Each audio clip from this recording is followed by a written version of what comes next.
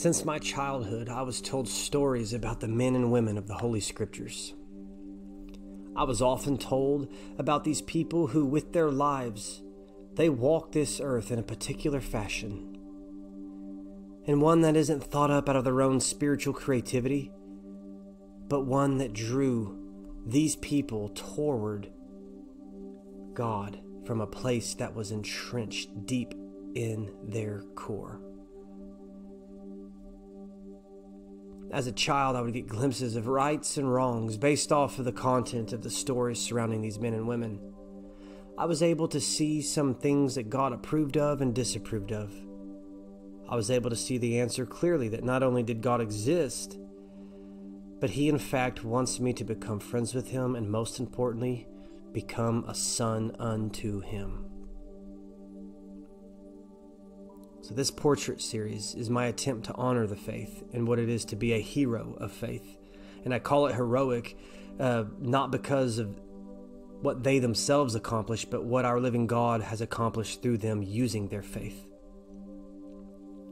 Although there are many, many more people to this collection, in reality, I am only representing the ones whose stories or testimonies had a particular impact in my life growing up as a child.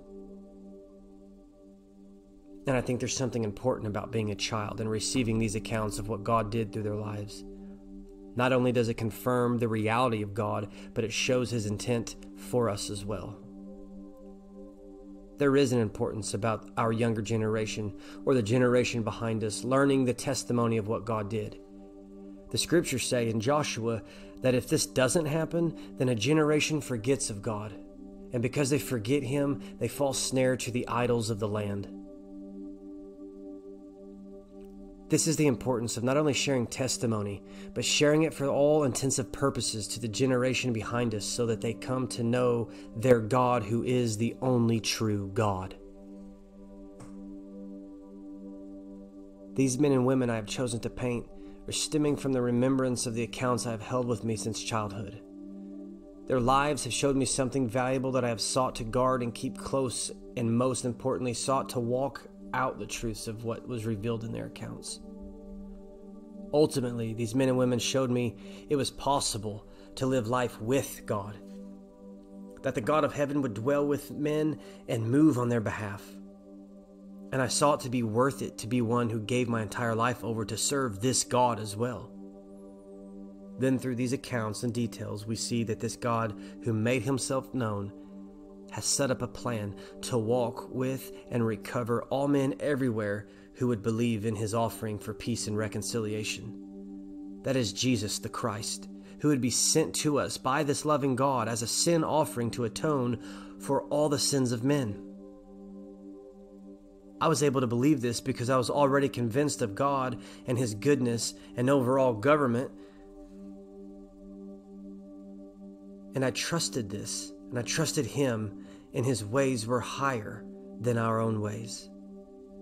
And I knew that if this was what He was wanting to do now, that I must believe, because He has shown me no other reason not to.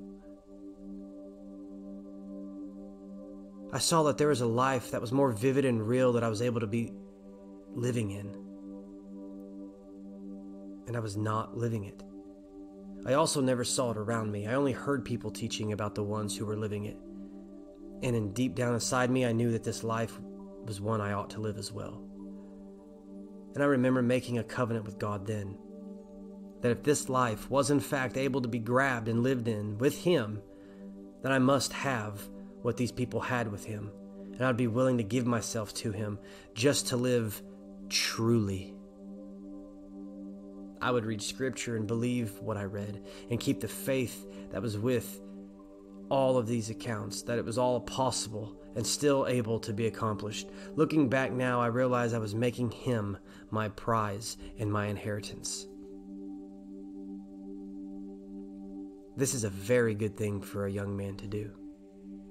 So I owe something of gratitude to the men and women who before me gave up their earthly lives to pursue and follow the one who leads from the throne of heaven.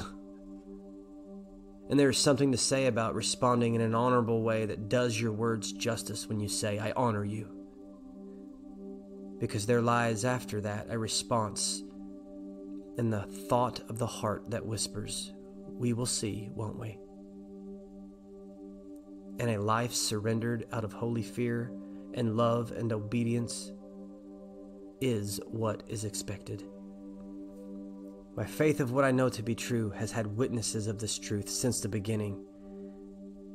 It is not just my word. It is the word of the Lord your God, which has had testimony after testimony of those who witnessed the truth of his word manifest and bring about exactly what it said it would.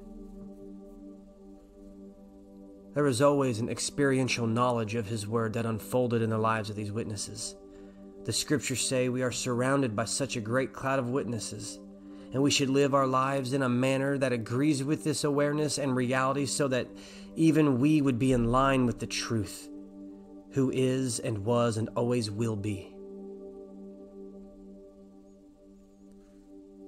In many ways, I feel like one who has been there since the beginning, hearing his dealings from start to finish from the Old Testament. And I came to believe him then.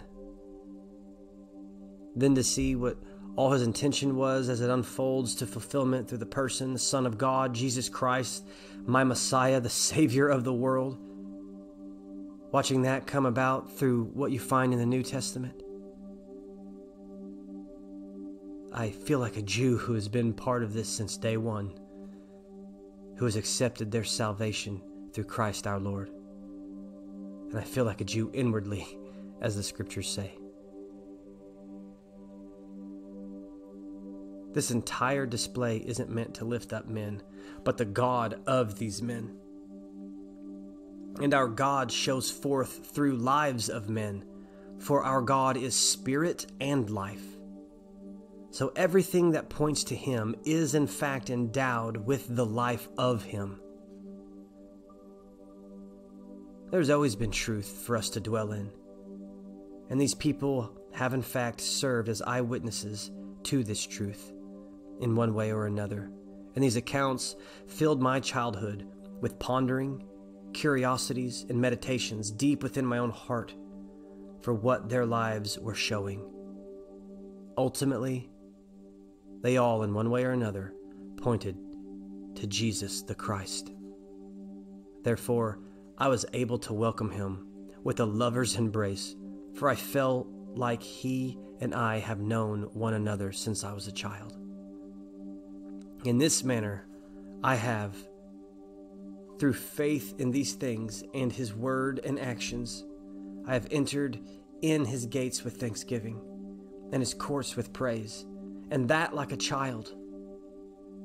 For I would always keep dear to my heart the testimony of our God, for he is mighty to save, and his glory fills the earth.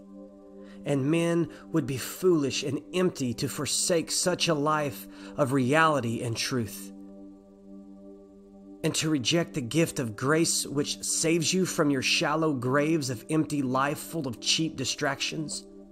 Well, this would be the most terrible deceit for which you could persuade yourself.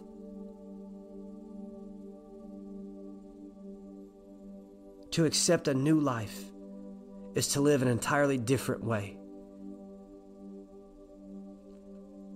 And this is the only way now made possible through the Holy Spirit, who gives himself for our comfort and teaching of this new life, which exists within the grace of our living God. This is the new life of Christ himself.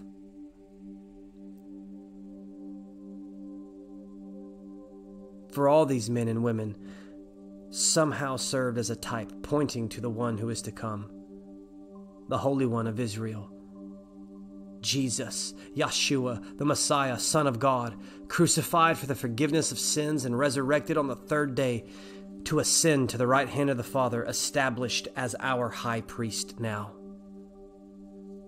This is what I see. Our lives, like these men, are to be lived in a manner that shows or points to the one who is to come. We are to reflect the life, possess the life of Christ, for it's to live through us. We are to desire him who is still to come. All his promises are true, and so shall this one be as well. So let these paintings and stories and testimonies serve you as a witness of the truth, and understand what is happening right in front of your eyes. And as the messages grace your ears, that evidence of this life I have spoken of is attainable, and through the only one who is worth your life, the person of Christ Jesus. You have been given plenty of evidence to live without excuse. Accept the truth and gift of repentance. Without it, there is no salvation. For you must turn and head to your Savior. This is your invitation to take into serious consideration and weigh your life before the highest judge. If you are found wanting, take him who is the only one who is able to save you from your destruction, because his life has overcame death and the grave. And shall you only take him in thought or in word?